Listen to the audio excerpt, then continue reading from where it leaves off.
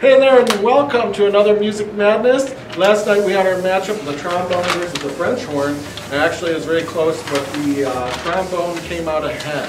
Josh! Yeah. One vote! One vote? One vote! That's a, what, one? Listen, today, timpani versus snare drum, this is really personal to me.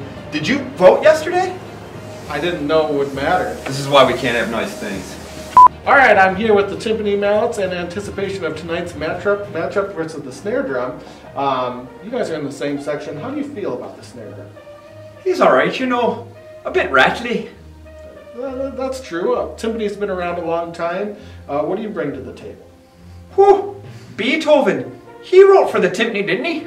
Yeah. Mozart wrote for the timpani.